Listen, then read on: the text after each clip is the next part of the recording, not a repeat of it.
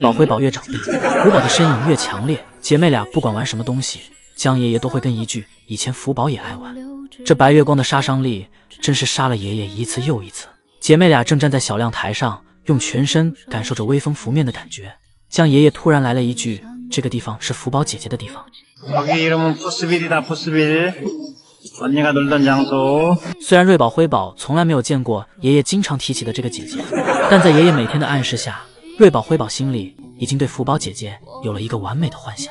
福宝姐姐一定是比自己可爱，比自己懂事儿，还比自己听话。第二天早上，宝家还没有出门，圣西姨母这里就开始了忙碌。2个园区各个角落都要摆放上竹子，竹子放置完，接着给爱宝一家把通道门打开。爱宝率先走出通道门，姐妹俩跟小保镖一样跟在爱宝屁股后面。今天的独木桥略有不稳，爱宝走行走时差点给爱宝摔下去。而姐妹俩这里则是各自有各自的想法。瑞宝坐在了小木桩上，辉宝这里给自己妈妈刚才走过的独木桥，把妈妈的标记擦掉了，打上了自己的标记。姐妹俩古灵精怪的心思越来越多了。一会儿，姐妹俩来到室外，瑞宝好奇水洞里面是不是藏着一个大叔，每天按时给自己放水。辉宝这里则被妈妈这强大的气场吓得从树上滚了下去。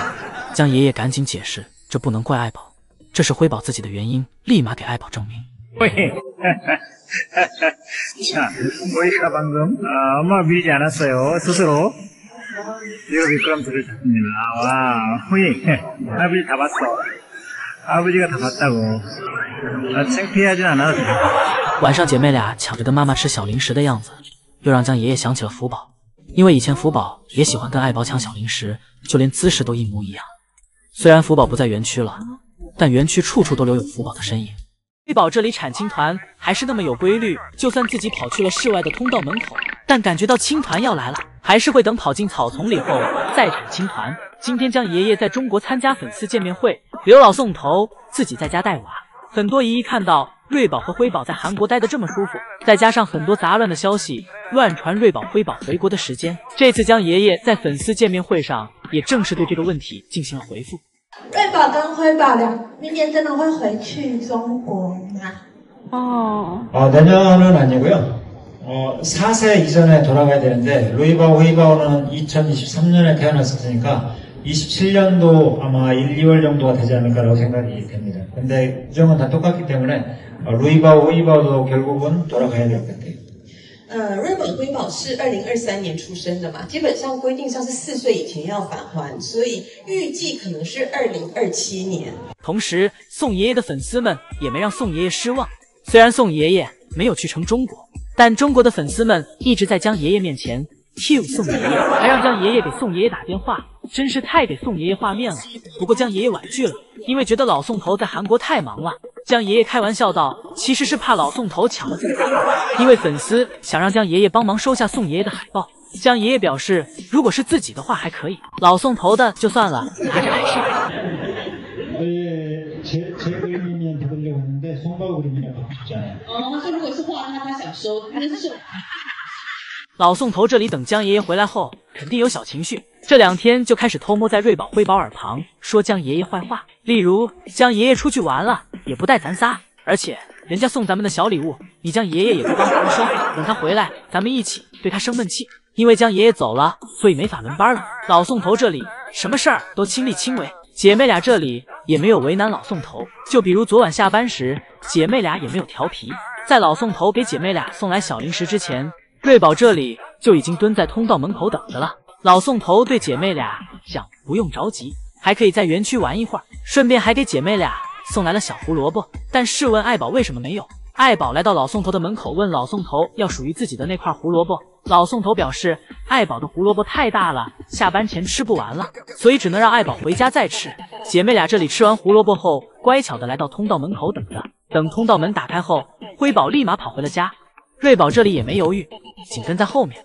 上周经过江爷爷对乐宝、爱宝的血压体检演练，在这周里，爷爷配合兽医们，成功对爱宝和乐宝完成了他们的第1次体检。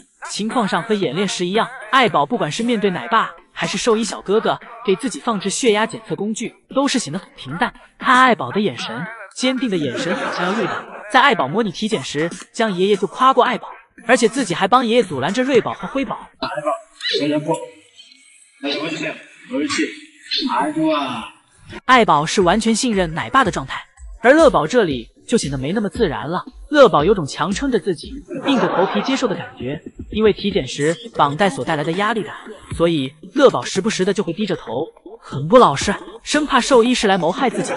双开门大熊猫也有着自己柔弱的一面，就像江爷爷给乐宝模拟体检时一样，看到圣熙阿姨手里的血压检测绷带时一直不放心，时不时的去查看，然后再看向奶爸，想问奶爸姨母手里的那是个什么东西，不会是来谋害自己的吧？始终放心不下。当奶爸接过姨母手里的血压绷带时，乐宝直接表示拒绝，就连小零食都不吃了，直到将爷爷给爱宝搬出来。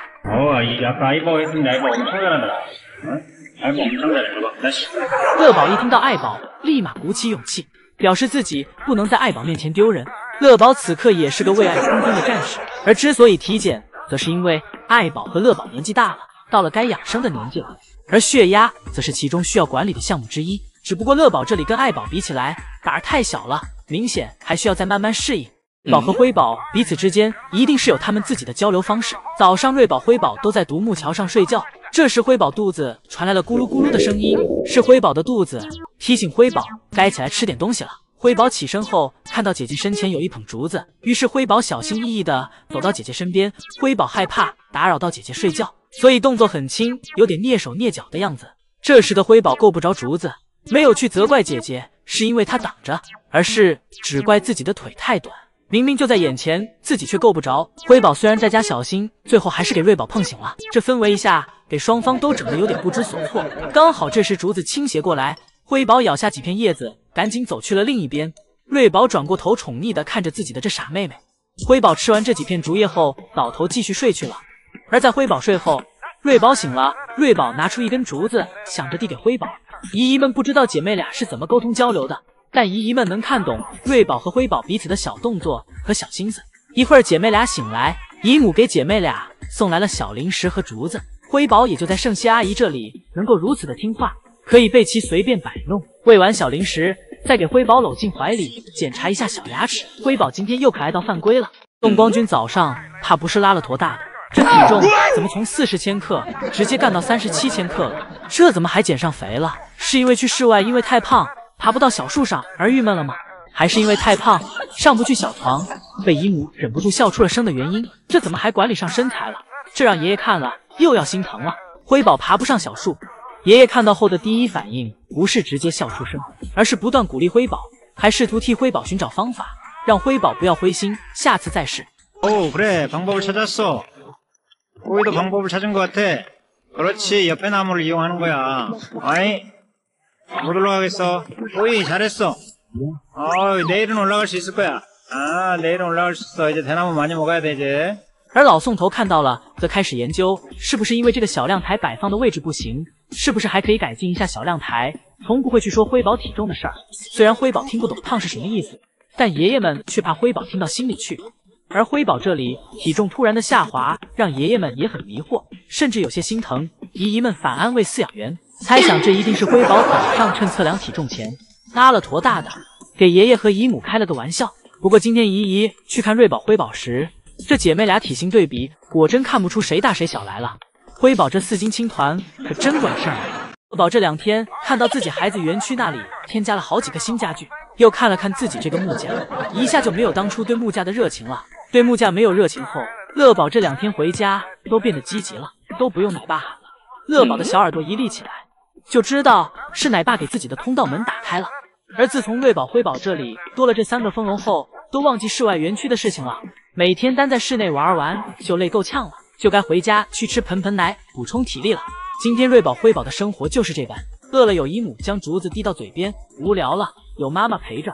这小躺椅就是要抢着坐才有意思，而且也没人说当妈妈的不能坐。爱宝直接给瑞宝挤开，强行霸占瑞宝的小躺椅。姐妹俩这2天因为玩具太多，玩得太嗨了，一心只想着玩，都忘记吃饭了，体重都明显下滑了。之前辉宝体重都突破80斤了，现在又掉下来了，每天就靠回家喝的那顿盆盆奶来维持。今天先想要回家的是瑞宝，瑞宝此时站在高高的树杈上，看着姐姐的一举一动。瑞宝不断的拍打着爷爷的房门，让爷爷快快开门。虽然瑞宝每天看起来无忧无虑的，但是他也有每天自己要思考的事情。现在这就是一件着急回家喝盆盆奶，这给瑞宝急得直接单腿站立了。看瑞宝这站姿再往下发展，都可以直立行走了。瑞宝喊了好一会儿，可算给通道门喊开了。喊开通道门后，瑞宝毫不犹豫地走回了家。此时在小树上的辉宝还在思考着具体回家的事情，同时还有爱宝。爱宝正趴在小木床的扶手上。今天爱宝没去室外，爱宝看着室外的通道门，还在想着去往室外的通道门。